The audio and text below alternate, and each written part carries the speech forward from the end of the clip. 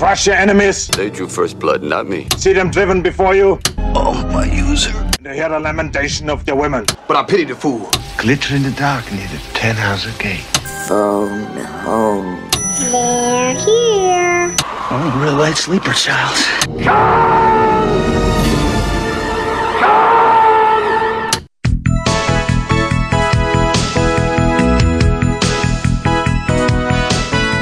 Welcome to Vintage Video, where we're rewatching the 80s so you don't have to.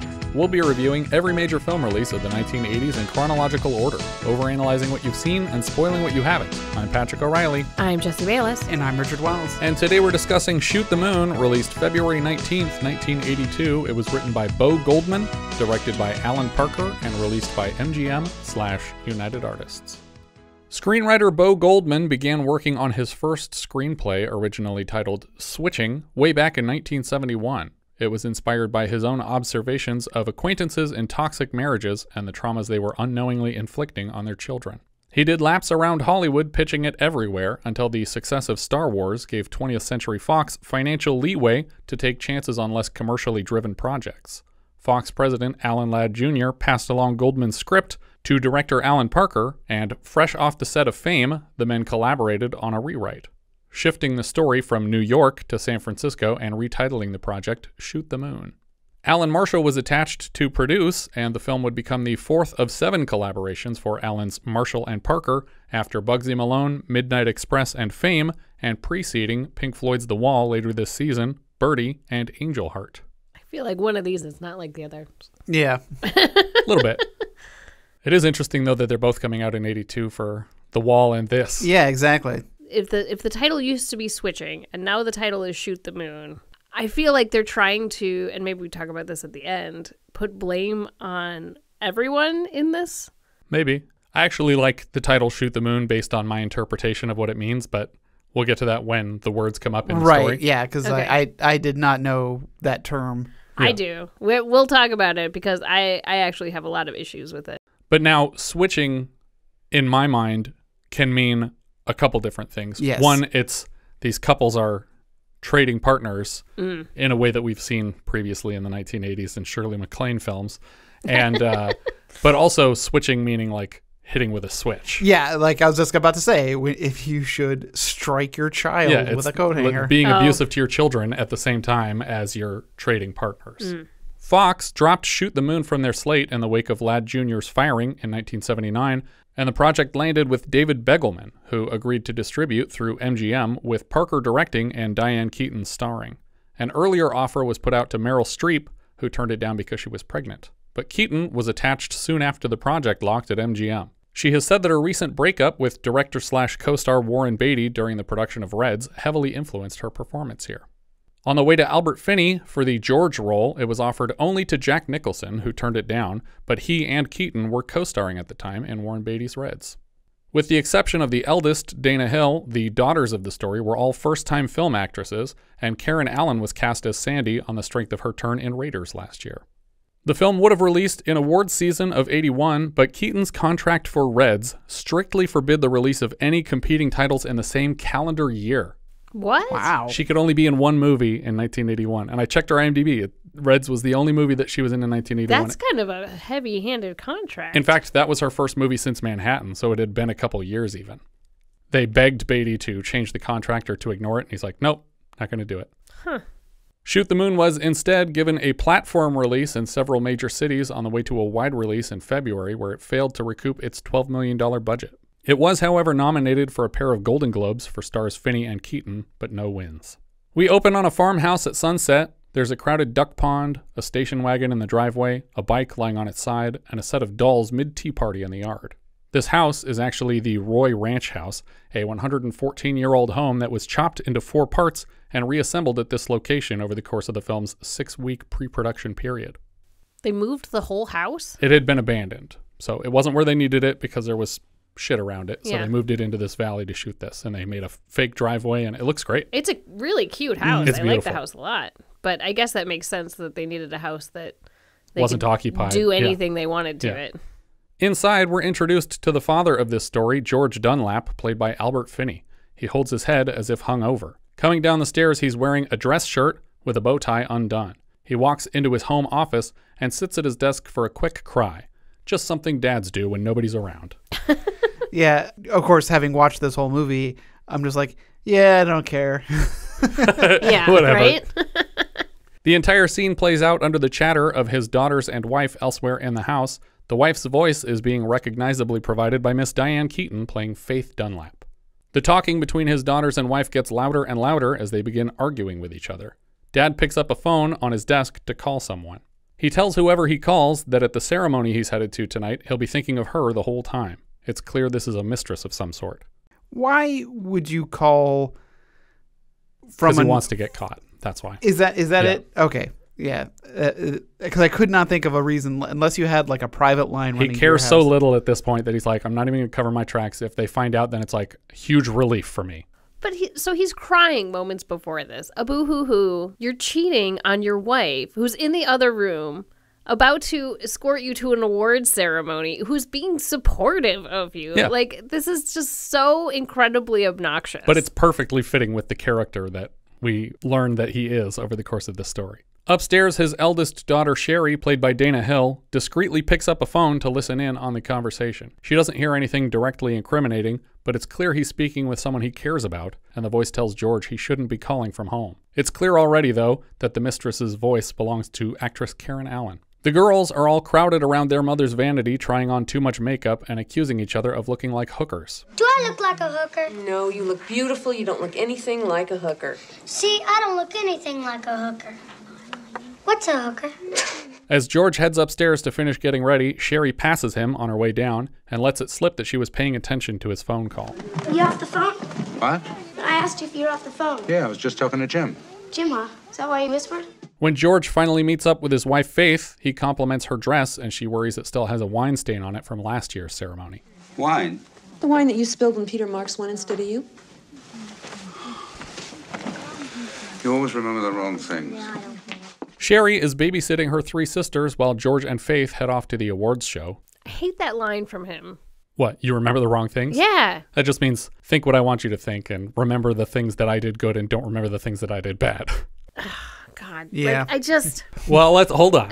He hasn't done enough yet for us to hate him so I'm much. sorry. I'm so angry at this man that everything We have that seen the whole movie. comes out of his mouth is just Yeah. infuriating. The kids are not allowed to stay up and watch the local broadcast because they have school in the morning. After some hounding from the kids, Faith gives in and gives them permission to stay up. George and Faith drive to the city of San Francisco to attend the awards show. George is clearly not a fan of the city and complains about every aspect as he encounters it. Faith sits quietly, wanting the night to be over. This city could die from quaint. That was a joke.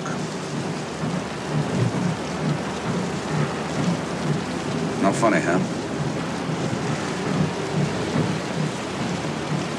I'd forgotten you'd stop laughing. Going for the standard failed comedian fallback of, is this thing on? In the lobby of San Francisco's Fairmont Hotel, George Dunlap shakes hands with his agent Willard and a publicist named Scott Gruber in the lobby. Gruber is hoping to give this literary awards show a bit of Oscar flair and instructs George to please return to the curb outside and re-enter the lobby by way of strutting down the red carpet for photographers. George is understandably reluctant. Evidently, George doesn't make many public appearances because photographers mistake his wife for a friend. Or maybe he makes public appearances with someone else that they assumed was his wife. A banner on the wall inside informs us this is the 25th International Book Awards. Back at home, the Dunlap kids are all staying up late to watch the show in their parents' bed. Mrs. Dunlap takes a seat at the table beside another +1 at the event, and right away the woman asks about her family and then proves herself to be yet another vapid, tactless person. When am I going to get to see these wonderful children? Well, I have some pictures here. No, don't bother, darling. I can just imagine how fabulous they are. When is nonfiction, anyway? Implying that not only is she a generally fake person, but she's already in a hurry to leave. Back at home, the kids all shush each other as the announcer takes the podium to present the winner in their father's category. And now, the moment we've all been waiting for. May I have the envelope, please? Be quiet. And the winner is... The Court Game, George Dunlap! The kids are excited to see their father speak on television and explode into cheers when he mentions them in his acceptance speech. George also mentions Faith and the camera pans to find her in the audience. Again, the children whoop and holler to see their parents celebrated so publicly. George makes his way back to their table and offers his wife the briefest kiss for the sake of nearby cameras. As soon as the cameras leave the table, a bored and annoyed look reclaims her face. She too is ready to go home. The drive home is silent except for the score, and Faith turns occasionally to face her husband in the driver's seat with a sort of shocked look of disgust. Presumably they come home to find their daughter sleeping in their bed because we see them transferring the unconscious kids to their own rooms. In the middle of the night, George is setting up a bed in the spare room when Sherry finds him and asks why they aren't sleeping in the same bed together tonight. He comes up with some excuse about injuring his back and not wanting to wake her, but Sherry has deduced that they are fighting again. Aren't you even going to congratulate me? Congratulations. We see more inserts of Faith moping around the house and staring forlornly out the windows at the morning light. Because everyone stayed up so late, the kids barely make it to the school bus on time the next morning. Faith has to run panicked after them to hand off Marianne's worm medicine to her older sister Sherry. What? Did you say worm medicine? That's what she says. That's what she says. Yeah.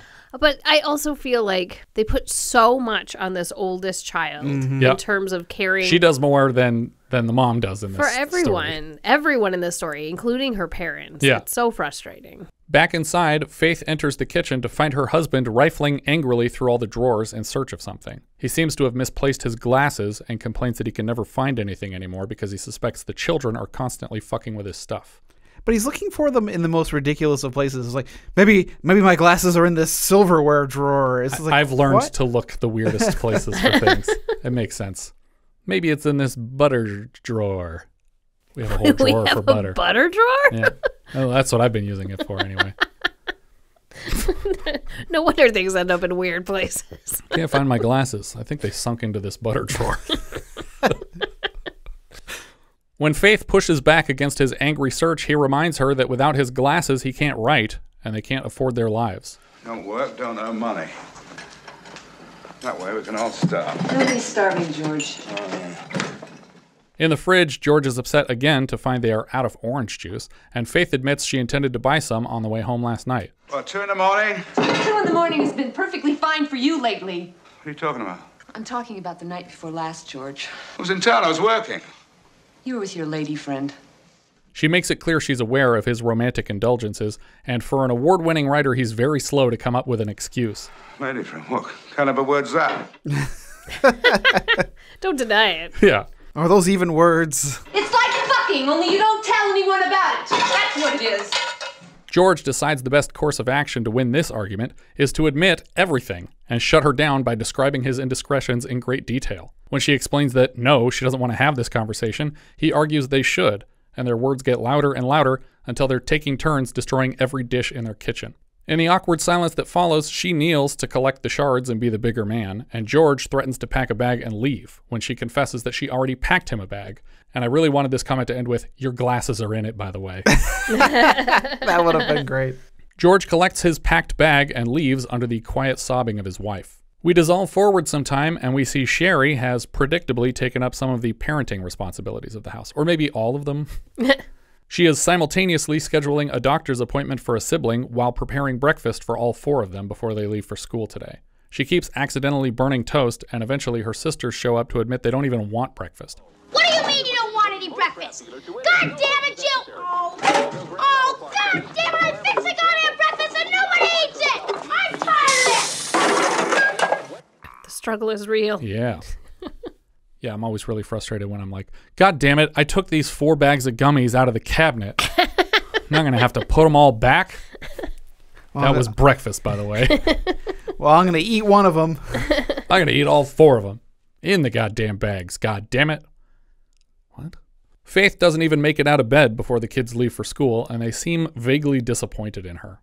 The bus pulls up, but George is also parked at the end of the driveway. Jill, Marianne, and Molly hop in Dad's car, but Sherry opts to take the bus. After a moment on the bus, she cries into her hands. The kids try to make plans this weekend with their father, but he informs them he's arranging a road trip for everybody to tour author Jack London's home. Every kid's dream trip. Jack London's house? Sweet. Oh, it's not a house? It's the rubble of a burned down house? Rubble. Very cool, Dad. I can't wait. That's the best rubble I've seen all day. Rubble. Hamburglar, get the fuck out of here.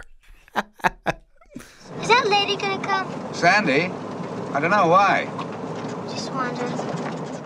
George and the girls sing Hippopotamus for Christmas as they continue driving to a diner to grab some hot chocolates on the way to school. But as soon as they're served, Molly accidentally knocks them all over across the counter, staining all their clothes. Well, she knocks one over, but then all the Just kids are keeps like, pushing everyone keeps fumbling, going, whoops, oh, there goes the next one. Yeah. They arrive late for school, and George writes them a note from a pad of paper hanging from his rearview mirror. Apparently, this is a common enough occurrence to necessitate that. Mm-hmm. He's a writer, though. Maybe he just has to jot down ideas all the time. Like, the kids were late for school again on a dark and stormy night. Genius. I really want the note to have just said, the kids are late, it's okay. George Dunlap. I'll tell you, teacher, it's okay. George sits back and catches his breath as the girls disappear into the school. Jesus. How did she do it? Meaning, I presume, Faith. And the answer is probably, don't make unnecessary stops on the way to school if you're already running late.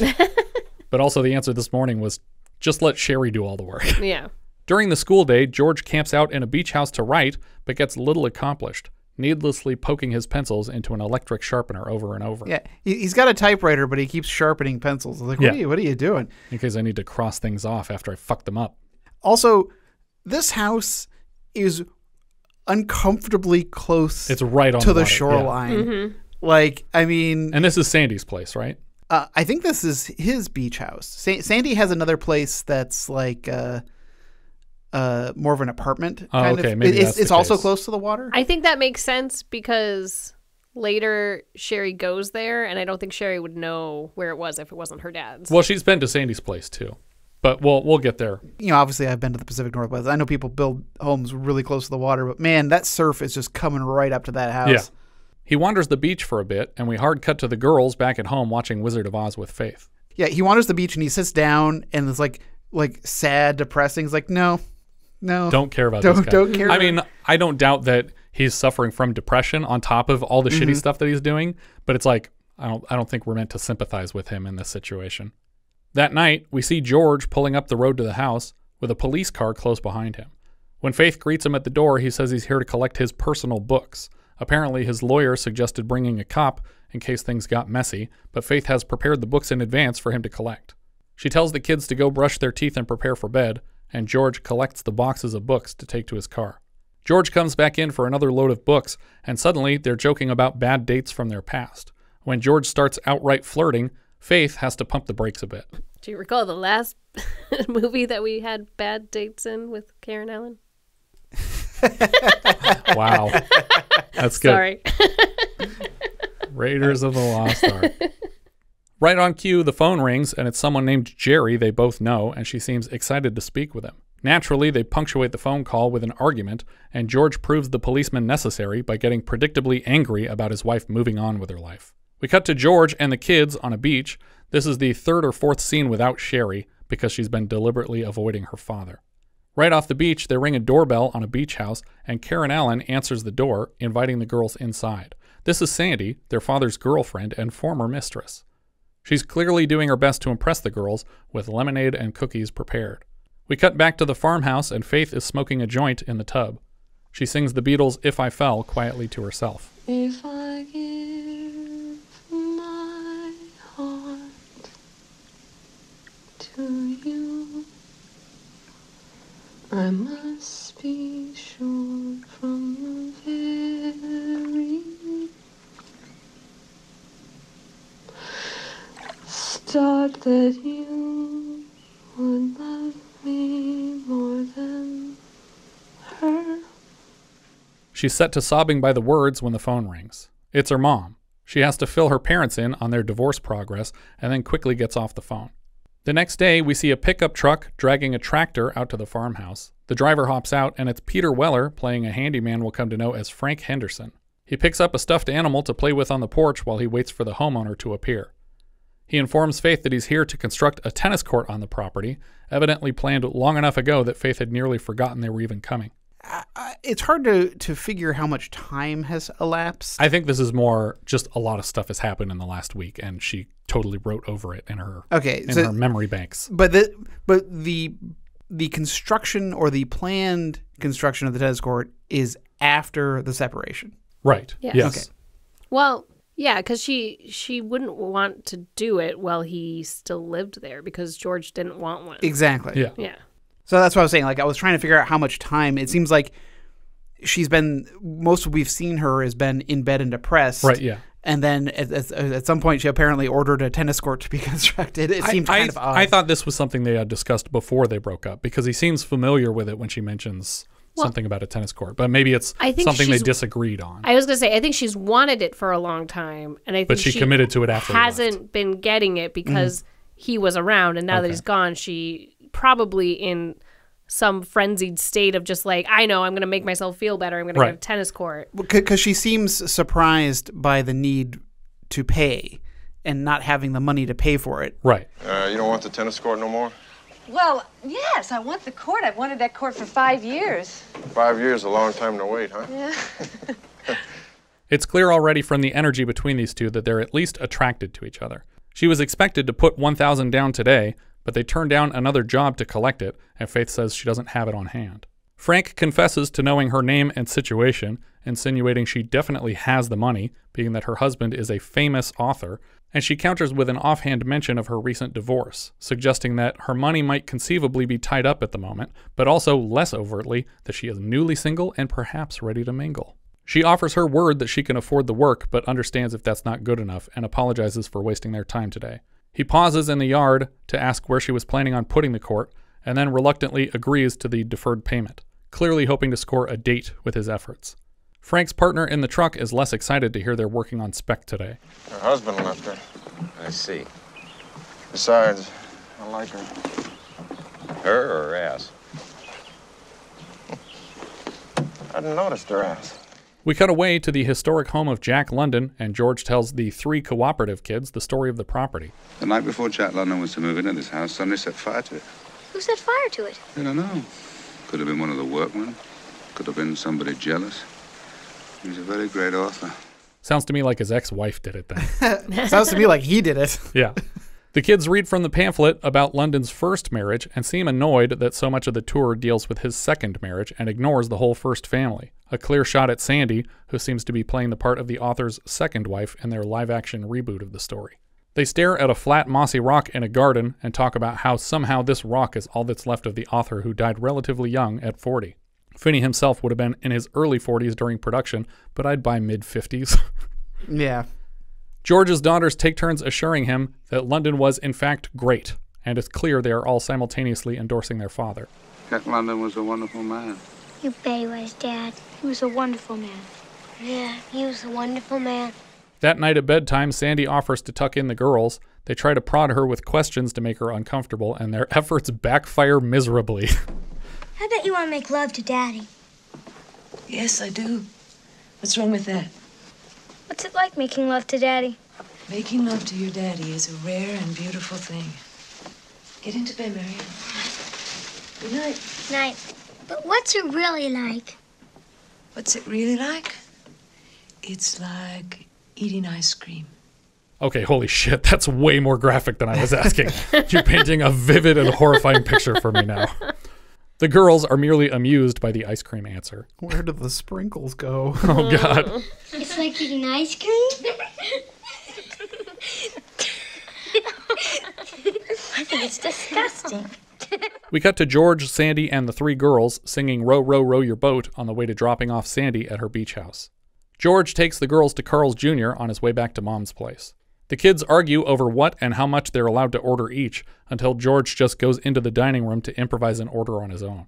We cut to the handoff as Faith greets the kids at the car in the pouring rain. After the kids disappear into the house, George tells Faith that he has a gift for Sherry's upcoming birthday and tickets to the Icecapades, but Sherry already told him she's not interested. George asks Faith to please persuade her, and it's clear Sherry's dad boycott is having the desired effect on him. When Faith hears about the actual gift, a typewriter, she has to admit that Sherry would love it. Before he goes, George confesses he might have accidentally taken some of her books with his own the other night, a classic narcissist move looking for reasons to come back and see her, doing something that might be confused for a favor if it weren't so carefully orchestrated. Faith doesn't want whatever books he accidentally took and introduces him to Frank when he emerges from the doorway. As Frank walks through the rain out to his own vehicle, Faith explains he's here to build the tennis court, and, clearly inspired by jealousy, George pretends to have a problem with the tennis court and not the man. Faith gently reminds him that this is no longer his house and she can put whatever she wants on her property. Well, you're not at this house anymore, George. Remember, you walked out feet first, or maybe there was something else preceding you. Which is a bit of a clunky line, but I think it's meant to imply that George was led out of the house by an erection for his mistress. Yeah. But their divorce isn't finalized. They haven't split up their marital assets. Yeah, he still technically owns at least half of this house, probably. Yeah, they're at least both on there. If not, I mean... I don't know what their agreement was, though, and they've already been to some court, right, at this point? That doesn't... Yeah, but I think that they were discussing custody. Yeah, not property. They weren't settling their property. Because that would happen as a part of the divorce, not as a Right. part of the separation. Faith closes the front door, stranding George in the rain. He looks up to an attic window and gives a quick wave to Sherry, looking down on him. She backs away from the window without waving back. Sometime later, the rain has let up, and Frank is working on clearing the yard for the tennis court. Sherry sits with him on the tractor, and he lets her steer while her sisters try to clear the tractor's path of large rocks. Not that I was hoping for it, but there's a lot of shots of this child-operated tractor getting uncomfortably close to some of the other daughters, and even a dog, but thankfully nothing traumatic happens here. I was certain somebody was going to die in this movie. Sherry is even left alone at the controls a few times. Don't put it in gear, though. The girls wrench back and forth on random levers, lifting and lowering the tractor's blade. During a break in the work, Faith suggests expanding the scope of the project by adding a gazebo at the edge of the court for summer picnics with the family. He agrees it would be a beautiful addition, and Faith rises to get them some beers. In the kitchen with Sherry, she admits she'd like Frank to stay for dinner. Why don't you ask him? No, I think you should ask him, Sherry. He likes you. You think so? Uh-huh, yeah, I do. So why don't you ask him? No, I don't know. Ask him yourself. Come on, Sherry. Okay, I'll ask him on one condition. Yeah. That I get to eat dinner with you guys and none of the other kids get to come. Why? Okay, it's a deal. How is that going to work? Yeah. Like, you only feed 3 people and the others just go to bed? Or you all go out to eat and just leave the 3 kids at home alone? It's a weird request anyways. What is she after? Unclear. It's almost like she wants to make sure that her mom doesn't do anything. I don't know. I think she wants this relationship to work out with Frank. It's unclear. Faith is immediately panicking about what to make for the meal, and Molly tries to calm her down. Hey, relax, will you, Mom? He's only a guy. Toward the end of the meal, Faith starts rushing Sherry off toward bed, and she doesn't appreciate it. Faith offers Frank a cigarette for dessert, and they take a seat in the den. She puts on Rolling Stone's Play with Fire. Frank inspects the trophy on the coffee table in the shape of a golden quill and inkwell, probably the one we saw George win earlier. Yeah, it's funny that he just left his award. He does not give a shit about it. It's like when Frank Cross leaves his humanitarian award in the taxi. I'll cherish this. And all of you. Frank asks her to dance and then to kiss, and she turns both offers down out of apparent anxiety about how quickly things are moving. She changes her answer on the kiss, and they're quickly making out on the couch together. He stupidly starts unbuttoning her shirt in the common room of a house with 3 sleeping children. What are you doing, guys? We cut forward to the middle of the night at Sandy's place, and George is awoken by Sandy's thus far unseen son, Timmy. I was so confused. What is happening? Which bedroom are we in? Yeah. I thought it was one of his kids until it was clear that it was a it's like, male did he say child. Timmy? Who is Timmy? Yeah, I was like, what is happening? Sandy's thus far unseen son, Timmy, having a coughing fit. Sandy starts to climb out of bed, but George assures her he can handle it. He gives the kid some Coke to calm his throat, but the kid is on the verge of vomiting, so George takes him to the restroom. Coca-Cola, to be clear. Yeah, he doesn't cut him a line on the pillow. It was the 80s. But it was also warm. Like, the kid's like, oh, it's warm. It's like, it's good for your stomach. Drink it. Warm, drink it. Timmy is still confused why George is here in the middle of the night. And giving him Coca-Cola for a cough. Where did you find this hot soda? It's like really hot. It's literally steaming out of the bottle. You're sleeping over? Yeah, of course I am. Don't you want to go home and be with your own children? Once he gets Timmy back to bed, he returns to Sandy's room. She admits that Timmy's father, Sean, never got up to help their son in the night like that. She speaks very kindly of their relationship and even admits to loving George here. But then, right at the end of the paragraph, she reminds him that even though they've had nothing but good times together, she's been hurt before and he is replaceable. I feel like George is not the guy that gets up for his own children. No, he doesn't. No. He's doing it to impress her. He's not doing it because he cares. Yeah. I like you. I love you. And if you don't come through, I'll find somebody else. We cut back to the farmhouse where Faith is trying to vacuum the house and Sherry is arguing with her that her chest hurts and she needs to go to the hospital, but Faith doesn't believe her for whatever reason. Sherry calms down and admits for the first time out loud that she hates her father. Why did Daddy leave us?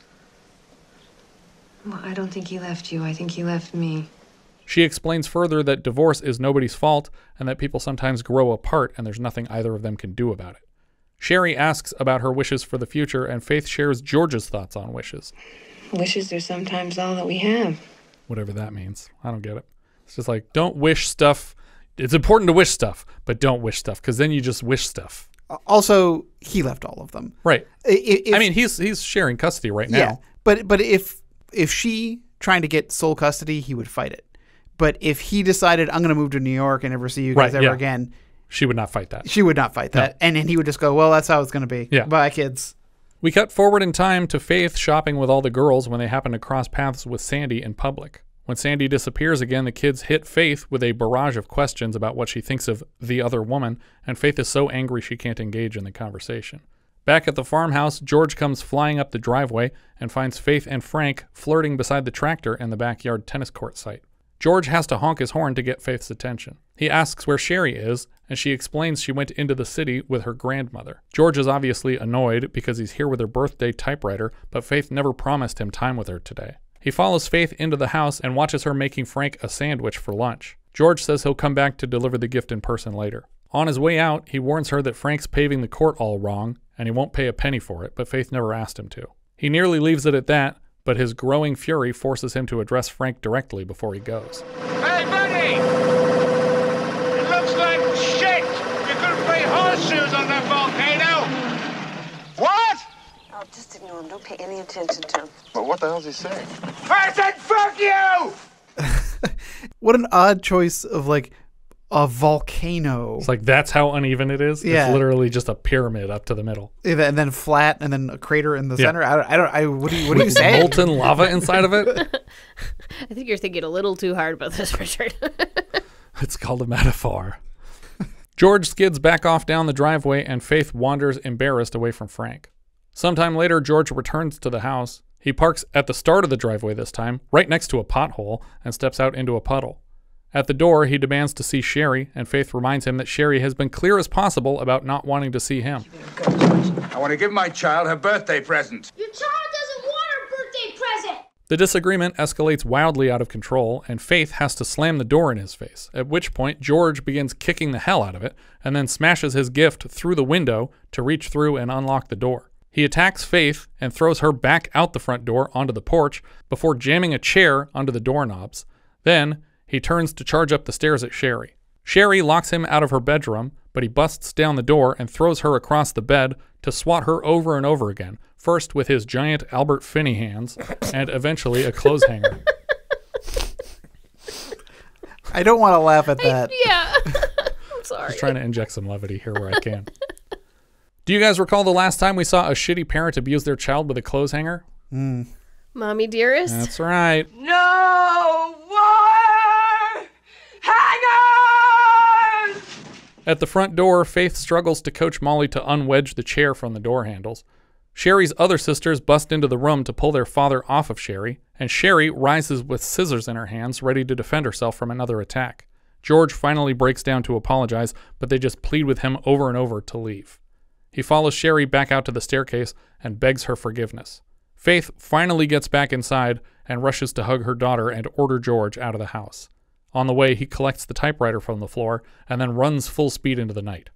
And now, you get on the phone, you call the police. Yes. And or your lawyer, right? Who would advise you to call the police. Yeah.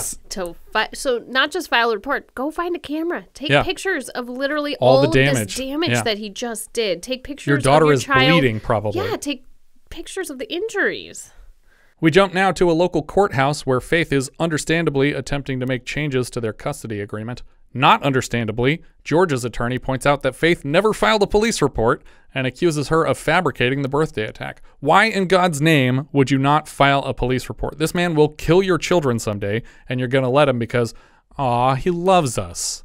I don't mean to victim blame here, but why even bother bringing him to court if you're going to literally tank your own case by never filing the report? My only guess would be that she expects George will just admit to the wrongdoing and surrender custody here, even though he has not been a big remorse shower thus far, and the fact that he's even alive to attend this hearing proves that. Couldn't she bring the children in to testify, though? I mean, I suppose you could do that, but... The defense could accuse her of coaching them in some testimony. Faith is awarded the kids for Christmas break, and after court is adjourned, her attorney asks permission to go after George and his girlfriend, but Faith forbids him from protecting her children from this raging psychopath. Faith and George cross paths on their way out of the courthouse, and she gives him permission to collect the kids early this afternoon because she's headed out of town to visit her ailing father in the hospital. George is sorry to hear his father-in-law is sick and offers to visit as well, but Faith assures him it isn't necessary. Infuriatingly, he shows up to interrupt her last moments with her father anyway, no doubt hoping to score points here. He lies to her father that they're back together, but he's not buying it. Well, Yeah, but he puts her up to it. He's the one who says, yes, we are back together. And he's like, is this true? And she has to go along with it because otherwise they just lied to him. Cut it out. You two are a couple of lousy little liars. You're right. We've broken up, Dad. Oh. Yeah. Will you forgive me, Daddy? Not a chance. Her dad asks to speak with George for a moment, and Faith steps outside.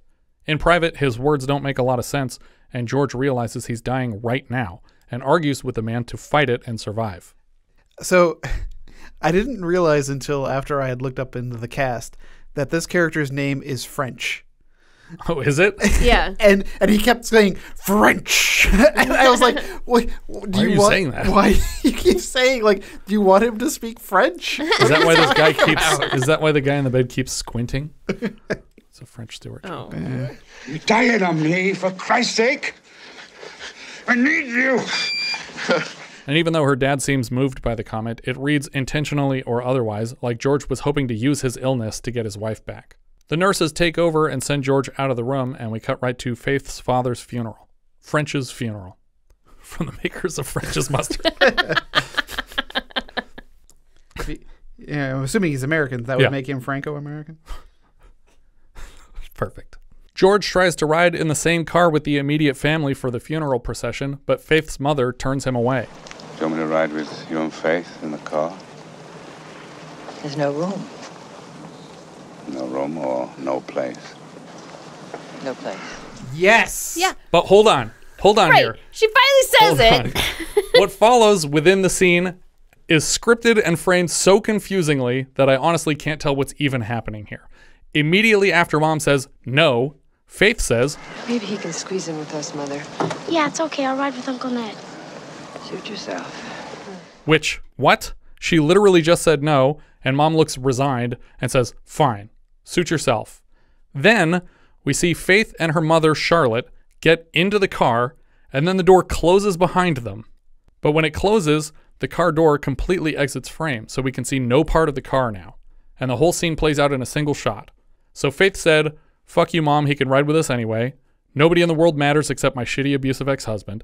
And then they got in the car and closed the door behind them. Then George turns to Sherry and says, I forgot to get a flower. Do you want to go get a flower with me?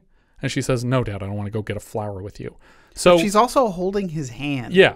And I was like, why? What is happening? But so Charlotte already didn't want him in the car. And then Faith said, he's coming anyway. And you just stood out here while they closed the door. And now you're going to walk away to collect a flower and make them sit here and wait for you in the car? Sherry says, no, I'm not going to go get a flower. And then a driver opens a car door back into frame and George gets inside. But because the car was completely out of frame for like 8 to 10 seconds, I have no idea if he got in the same car or if the other car pulled away and he got in the next car. If it's the same car, why did they uninvite, reinvite, and then close the door before him? And if it's the second car, why did it sound like Faith invited him along and Charlotte said, fine, if he didn't get in the car? I don't know what happened here. I expected a confirmation in the following shot with him either riding with them or not riding with them, but instead we hard cut to him in a rowboat in the middle of a lake for the image that will become the film's poster and cover art. He sits alone in thought on the still water for a moment, and we cut from the rowboat to a restaurant. This scene is insufferable. It It's a very strange, because I don't know, were they meant to meet, or Nope. they just happened to be going? He didn't to even a know she was still in town. He thought she was staying with her mom, and it turns out she got a hotel in the city. I mean, I'm guessing that this is a place that they would They frequent like together. if they're around, yeah. George is eating alone, and a woman sitting at the piano in the corner is warbling unlistenably. Faith enters the same restaurant, and the staff try to seat her with George, not realizing they've separated and aren't here together. She asks for a different table, but George finds her there anyway. Very quickly, they erupt into another loud argument, and the people seated around this insufferable couple beg them to shut up, but they don't. At first, George accuses her of throwing him out when he left willingly and suggested it first. She, for some reason, has to remind him that he was cheating on her and a terrible husband. In response, George argues that she was wonderful and perfect, and he was a piece of shit for their whole marriage, which is not quite grasping how arguments are supposed to work. Like, you're supposed to speak in defense of yourself against me. Eventually, Faith is driven from the table, and he follows her around the restaurant shouting full volume, even picking a physical fight with another customer. Then suddenly, Faith switches sides to join George in a fight against this other couple. Yeah, it's like the wife of the other couple goes, hey, give him a chance to Faith. Yeah, and then she flips the lady off, and then he's like, you don't flip off my wife, and suddenly everybody's fighting. Mm-hmm. But this couple had a legitimate grievance. They were shouting, and now they're shoving these people around out of nowhere. But they also got involved. Right. Like, I will say this, the wife involved herself. Right, yeah.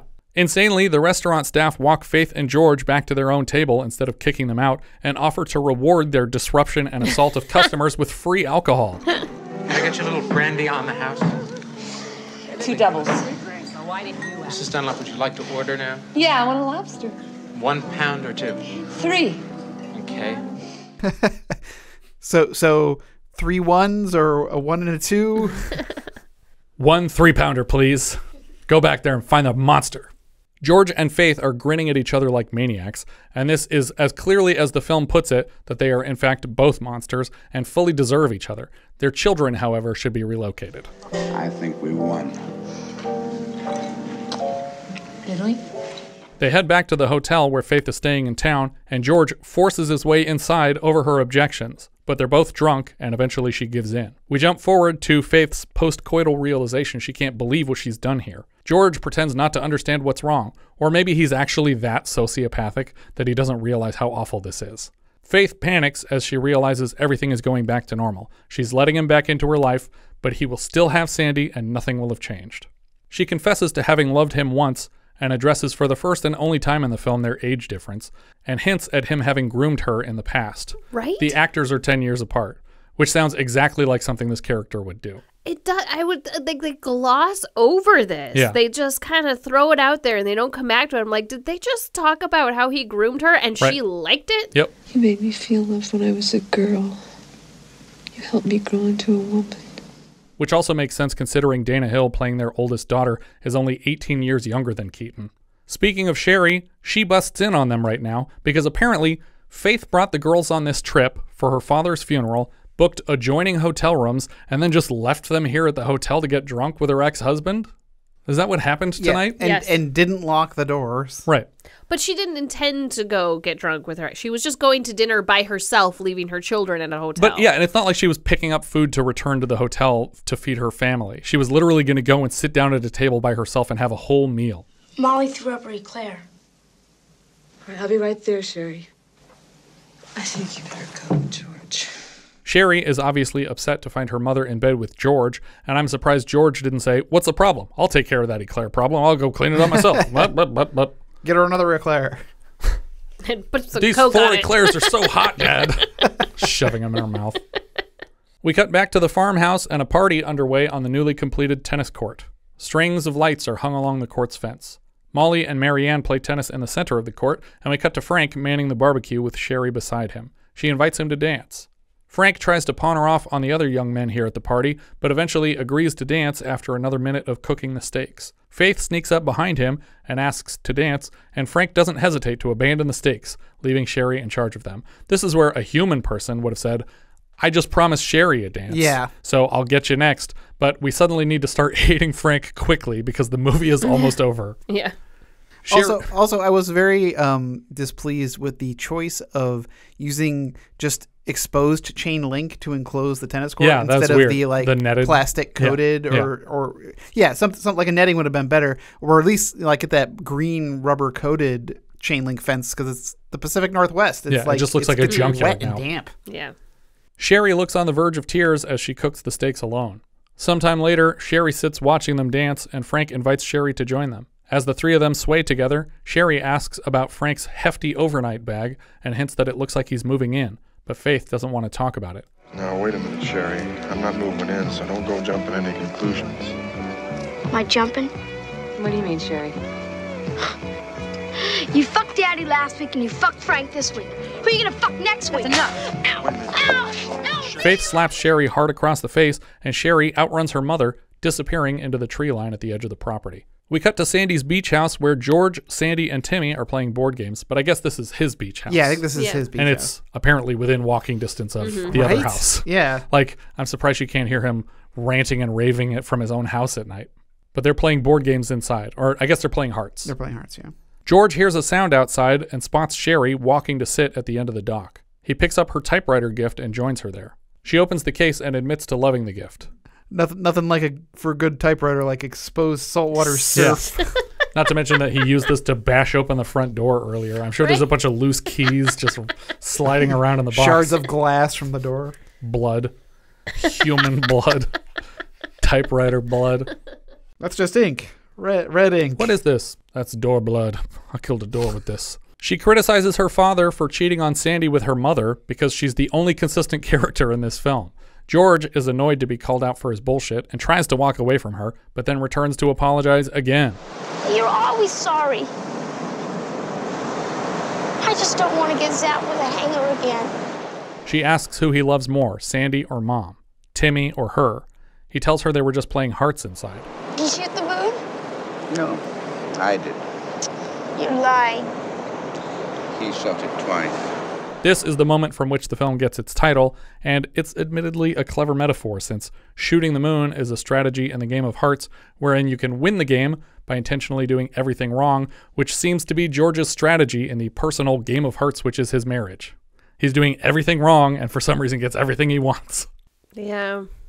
I don't think that's... I don't think that's the point that they were going for. I don't think that's the point that they were going for. And I was trying to make that leap the entire time we're watching this film. I'm like, okay, where are we connecting the shoot the moon playing against to the their standard actions? strategy?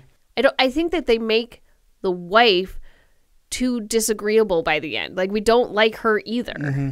Yeah.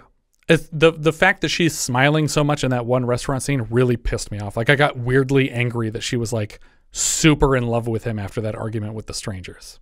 Sherry begs her father to just admit he loves her mom, and he doesn't think it will do any good. He drives her back to the party and hangs out to observe the finished tennis court, admitting that it looks good. Faith invites him to bring Sandy here for a game of tennis sometime, but he's distracted from her words by his own internal calculus, racking his brain for a path to save his marriage before it's too late. Then, it finally occurs to him. He admits he loves Faith, and he's not ready to lose her. He'll do whatever it takes to prove he's serious. He will leave Sandy, and he will make up for as much of the damage he's done as he can. Or, option B. He says he really must be going.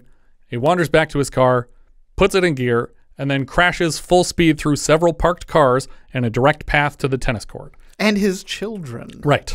As well as corners of the house. And other people's children and other adults all over the place. This is a crowded tennis court party.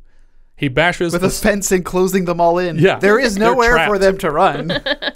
He bashes a small hatchback through the fence around the court, demolishes several picnic tables, rips down the net and the entire gazebo with his car, while Frank pounds helplessly against the side of it with a discarded chair. Partygoers dive for their lives, and George finally buries his station wagon in the debris of a once lovely gazebo, and Frank starts tearing slats of wood off the car to get at George inside.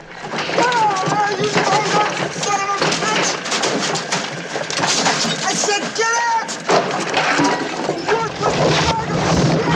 Get out of there, you son of a bitch! He drags George out of the car and beats the fuck out of him in the middle of the court. Faith and the girls beg Frank to stop, but this man almost just killed people because he's an insane man-child loser who can't deal with his wife moving on. And it's 17 Love. That's what they should have called this. 17 Love.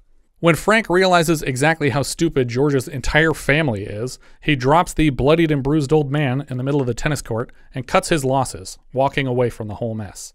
Faith and the girls rush to George's side, and he reaches up for them and for their forgiveness. Faith. We freeze frame on the disturbingly simian silhouette of Finney's hand reaching for his wife, and it's clear he's won his family back. He can probably even keep fucking Sandy if he wants. The end. Oh, what an infuriating ending to this movie. The one redeeming thing for me is that I was worried right up until this last scene that we were still supposed to want them to get back together. But I think it's pretty clear that the point is not that. Yeah. That he just tried to kill everybody. He's a complete maniac, and these people are awful, and they're hurting their children. But his kids, like, huddling towards him and cradling him. They're victims in this whole situation. They've been told to love this man and care for him no matter what he does, to love him unconditionally for his entire life. And their mom has been putting up with so much for so long that they've learned it. And I don't blame them for thinking this is what you're supposed to do when someone's hurting you.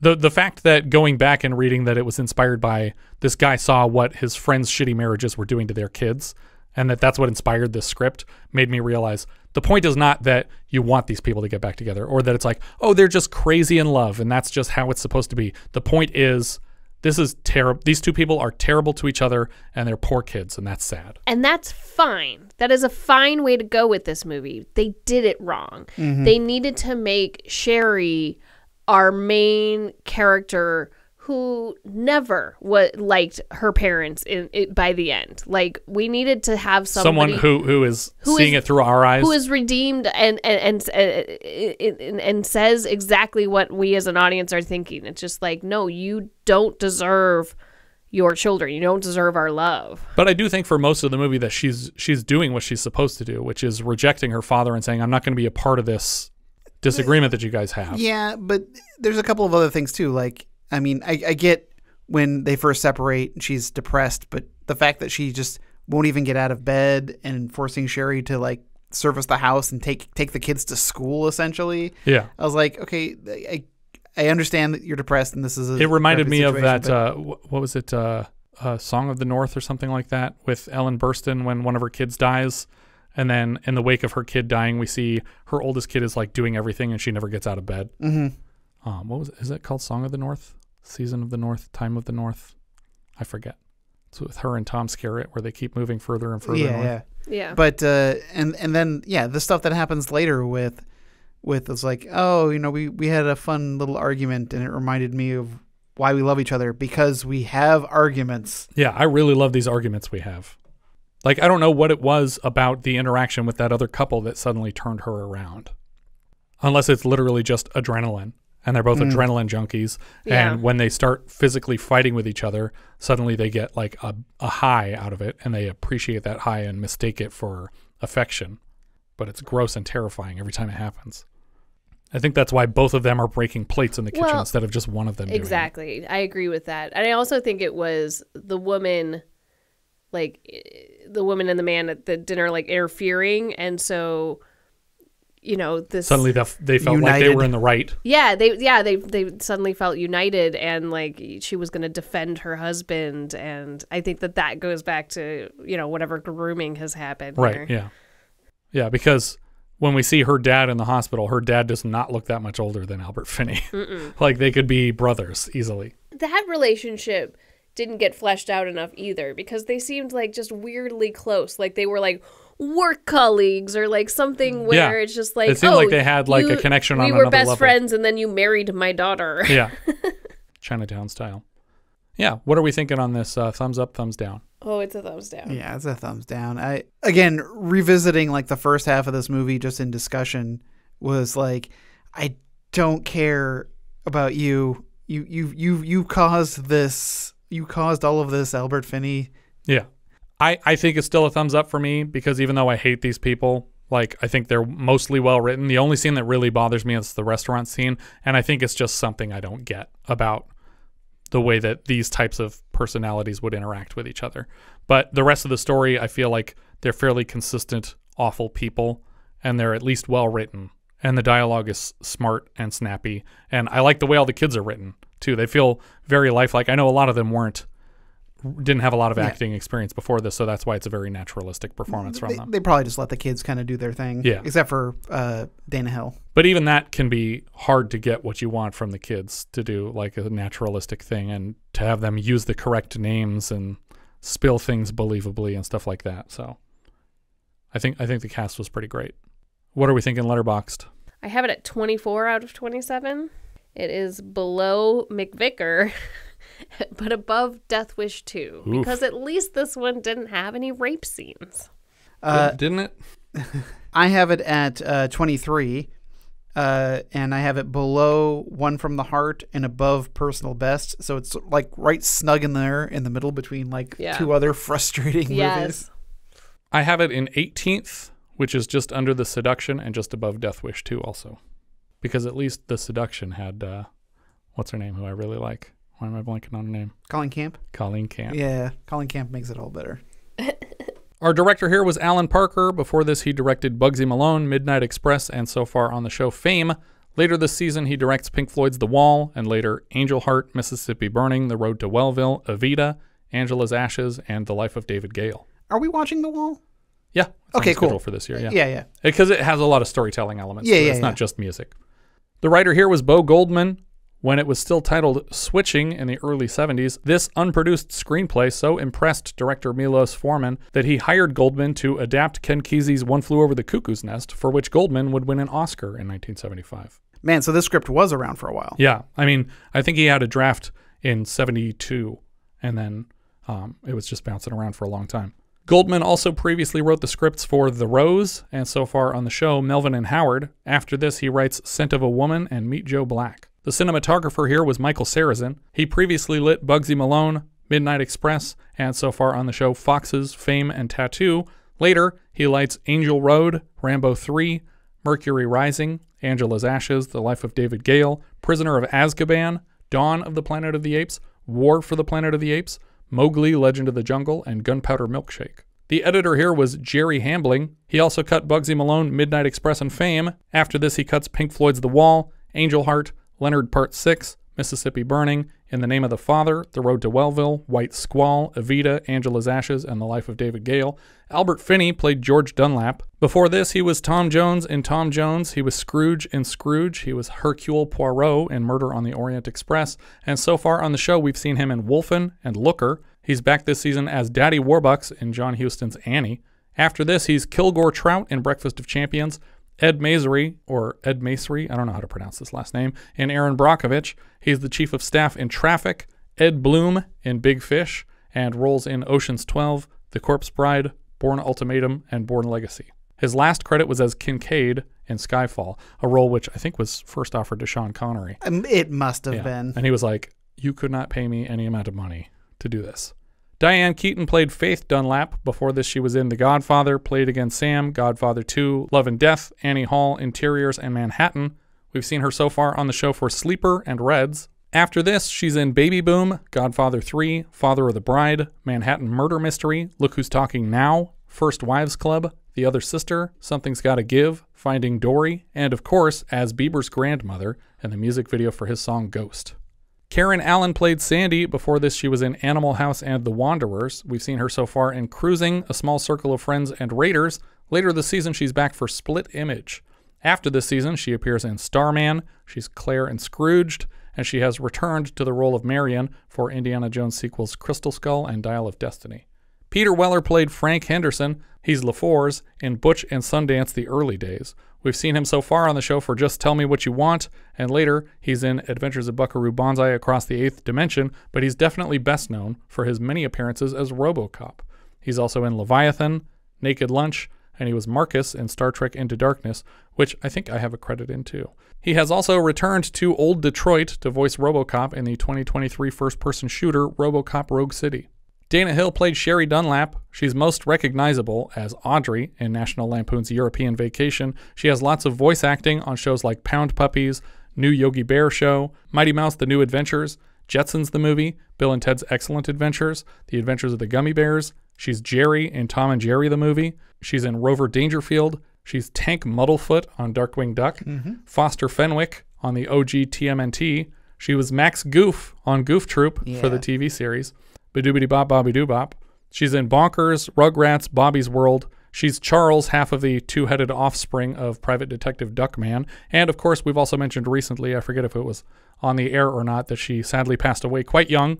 She was 32 years old, and she had a stroke after complications from diabetes. Viveka Davis played Jill Dunlap. This is her first film credit. Later, she's Polly Maxwell in V. And beyond that, she's in Curly Sue, a Seinfeld episode, PCU, Message in a Bottle, EdTV, and Castaway. Tracey Gold played Marianne Dunlap. This is her first film role. She was Carol Seaver in 166 episodes of Growing Pains. Tina Yothers played Molly Dunlap. This is her first film, and she's best known as Jennifer from 172 episodes of Family Ties. George Murdoch played French DeVoe. I guess that's the father-in-law. Before this, he did lots of television and disaster movie Earthquake. He was also Dr. Salick or Salick in 5 episodes of Battlestar Galactica. We've seen him now in Any Which Way You Can. And speaking of those films, he's back this season as Quaid in The Sword and the Sorcerer, because Quaid is the name of one of the characters in the Any Which Way You Can movies. He's also the voice of God in Star Trek V: The Final Frontier, and he's credited as Elder Number 2 in 4 X-Files episodes. Leora Dana played Charlotte DeVoe, that's the mother-in-law. She was Mrs. Alice Evans in 3:10 to Yuma. She was Mrs. Kramer in Tora Tora Tora. She's back next season as Emily Caswell in Amityville 3D, and later as Joyce in Nothing Lasts Forever. Irving Metzman played Howard Katz. We've seen him now in Stardust Memories. I think he was playing Woody Allen's attorney, so that's probably where he was recommended to play Diane Keaton's attorney. He's also in Fort Apache the Bronx, Arthur, and So Fine. He's back this season for Annie, and later War Games, Purple Rose of Cairo, The Money Pit, and Crocodile Dundee. Kenneth Kimmins played the maitre d' that bribed them with alcohol to start more fights. He was in Network. After this, he shows up in Cheers. He's in Bachelor Party, Invaders from Mars. He's likely best known in the role of Howard Burley, or Burleigh, on Coach, or as Dr. Klein in 15 episodes of Lois and Clark, The New Adventures of Superman. Most recently, he appeared as the Commodore in Confess Fletch. Michael Aldridge played Officer Knudsen. He was Sheriff Blake in The Incredible Melting Man. He's back this season in The Entity, and later in The Sting 2, Scarface, Iron Eagle, and Johnny Be Good. Robert Costanzo played Leo Spinelli. That was George's attorney. He previously appeared in Dog Day Afternoon, The Goodbye Girl. We've seen him so far in Saturday Night Fever and Fatso. After this, he's in The Star Chamber, Up the Creek, Total Recall, Dick Tracy, Die Hard 2, City Slickers, North, and Forget Paris. David Landsberg played Scott Gruber. We saw him last in Loose Shoes, and he also has a writing credit on one Star Trek TNG, The Outrageous Okona. Oh, well.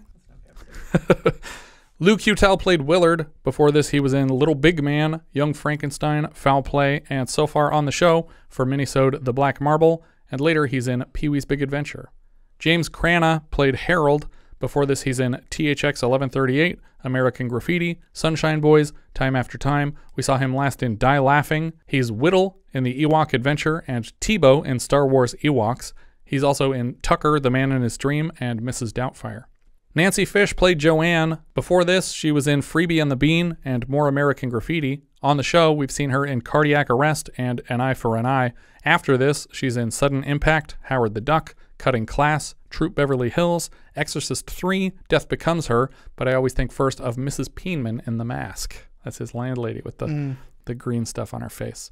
Jeremy Schoenberg played Timmy. He's the voice of Linus Von Pelt in most Charlie Brown movies and specials. That's the kid that Karen Allen's son in this movie.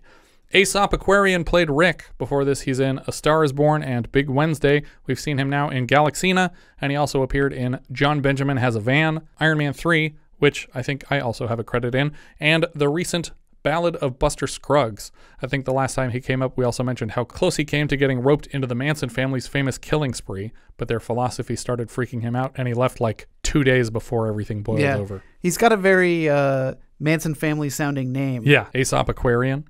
Jim Lang played MC. He was a popular game show host known best for The Dating Game. Most of his credits are as himself, Jim the MC, or as here, simply MC, including on Bewitched, Laverne and Shirley before this, and later Amazing Stories, Parker Lewis Can't Lose, Moesha, The Charlie Kaufman penned Confessions of a Dangerous Mind, the story of alleged secret agent Chuck Barris. Well, that makes sense. Because he composed the dating game theme song, so it features largely in the show. Georgianne Johnson played Isabel. She has lots of TV work before this. We've seen her on the show in From the Mixed Up Files of Mrs. Basil E. Frankweiler. She's also in Health and Looker. And then it's back to mostly television, including as the mother of Dr. Quinn Medicine Woman on that series and those TV movies. Or maybe one TV movie, I don't know. Olan Jones played Counter Girl. We saw her last as a judge in Die Laughing, probably at the Battle of the Bands, and later she's in The Right Stuff. She's Esmeralda in Edward Scissorhands, and she shows up in Beethoven, Natural Born Killers, X-Files, Mars Attacks, The Truman Show, and she's the mother of Garrett Landry on Community. Hector Morales played Mexican Man. We saw him last as a general in Herbie Goes Bananas, and he's back this season in Losing It. Later he's Carlos in Three Amigos. Morgan Upton played Photographer. He played a stormtrooper in episode 4. We've seen him in Loose Shoes, Cardiac Arrest, Die Laughing, and Choo Choo and the Philly Flash. Later, he's in The Survivors, Sudden Impact, Peggy Sue Got Married, and Tucker, the Man in His Dream. Edwina Moore played Reporter. This is her first credit, and she must have been a real reporter because she has credits as reporter and anchorwoman all the way through The Negotiator in 1998. Fran Ryan played Judge, uncredited. We saw her last in Stripes as the cab customer that Bill Murray stranded on the bridge in Kentucky. She also does a couple voices on Rescue Rangers and Tiny Toon Adventures. I think that's everything for Shoot the Moon. If you have any thoughts you'd like to share, you can find all our socials at linktree/vintagevideopod. If you enjoyed what we're doing, consider giving us a review on iTunes. I don't believe it helps visibility, but it's good for morale. And if you really like the show, maybe you should join our Patreon campaign at patreon.com/vintagevideopodcast for access to all our monthly 70s reviews and a hand in choosing next month's film. For August of 1974, our $5 patrons are choosing between the following 12 titles: 99 and 44 100% Dead, John Frankenheimer's action comedy, which takes its name from an old slogan for Ivory Soap, but which I know best from a reference in Willy Wonka and the Chocolate Factory. It tells the story of a hitman roped into a gang war that escalates out of control when the hitman's girlfriend is taken hostage. It stars Richard Harris, Edmund O'Brien, Bradford Dillman, Chuck Connors, and Ann Turkle. Amazing Grace, Stan Lathan's Mom's Mabley comedy vehicle about an elderly Baltimore woman who plans to sabotage her dim-witted neighbor's electoral aspirations when she learns they're being puppeteered by greedy politicians. It stars Moms Mabley, Slappy White, Rosalind Cash, and Moses Gunn. The Black Godfather, John Evans' blaxploitation crime saga about a young man's efforts to consolidate power over a citywide crime syndicate and facing off against powerful heroin cartels. It stars Rod Perry, Damu King, Dawn Chastain, and Diane Summerfield. Bring Me the Head of Alfredo Garcia, Sam Peckinpah's action crime drama about an alcoholic pianist and a prostitute traveling to Mexico to collect the bounty on a dead gigolo. It stars Warren Oates, Isela Vega, and Robert Webber. California Split, Robert Altman's comedy drama about an amateur gambler following a professional gambler in a downward spiral of debt and addiction. It stars George Segal, Elliot Gould, Ann Prentice, and Gwen Wells. The Castaway Cowboy, Vincent McAvity's Walt Disney Western comedy about a Texas rancher who jumps ship in the Pacific and washes up on the island of Hawaii, where he helps the locals to save their failing farms by teaching them effective cattle ranching techniques. It stars James Garner, Vera Miles, Eric Shea, and Robert Culp. Confessions of a Police Captain, Damiano Damiani's Italian crime drama about the clashings of a cynical police captain and an idealistic DA on the hunt together for a mafia boss. It stars Franco Nero, Martin Balsam, Mary Lou Tolo, and Claudio Gora. Dead of Night, Bob Clark's horror drama about a Vietnam vet whose return from war coincides with a string of unsolved murders, and after some time, his family is informed that he was killed in action. It stars John Marley, Lynn Carlin, Robert Backus, and Henderson Forsyth. The Girl from Petrovka, Robert Ellis Miller's comedy drama about an American journalist in the Soviet Union who meets and falls for an undocumented ballet dancer, unfortunately bringing her to the attention of Soviet authorities. It stars Goldie Hawn, Hal Holbrook, and Anthony Hopkins. Harry and Tonto, a Paul Mazursky comedy about a man and his cat on a cross-country road trip. It stars Art Carney, Herbert Berghoff, Philip Bruns, and Ellen Burstyn. Macon County Line, Richard Compton's successful independent film about a Georgia sheriff on a warpath for the drifters that murdered his wife. It stars Alan Vint, Jesse Vint, Cheryl Waters, and Max Bayer Jr. And Newman's Law, Richard T. Heffron's American crime film about an LA cop relieved of duty by false charges of extortion who continues investigating his caseload off the clock to circumvent potential corruption in his own department. It stars George Peppard, Roger Robinson, Eugene Roche, and Gordon Pinsent, each of which will be celebrating their 50th anniversaries in the month of August. Thank you so much for listening, and I hope you'll join us next time when we'll be discussing Swamp Thing, which IMDb describes like so. After a violent incident with a special chemical, a research scientist is turned into a swamp plant monster. We leave you now with the trailer for Swamp Thing.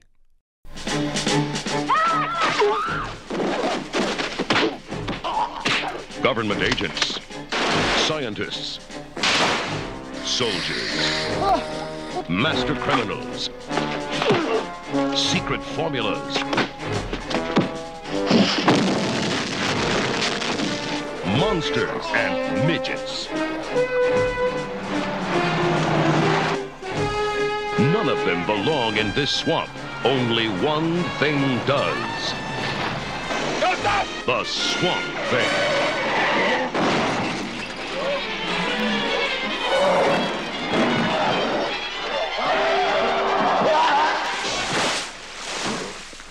Uh-huh.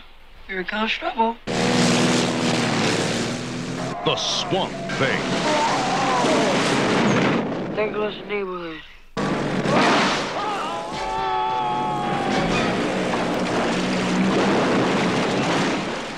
Adrienne Barbeau and The Swamp Thing, an outrageous pair in the incredible adventure that grows on you or all over you. The Adventures of the Swamp Thing. The comic book legend lives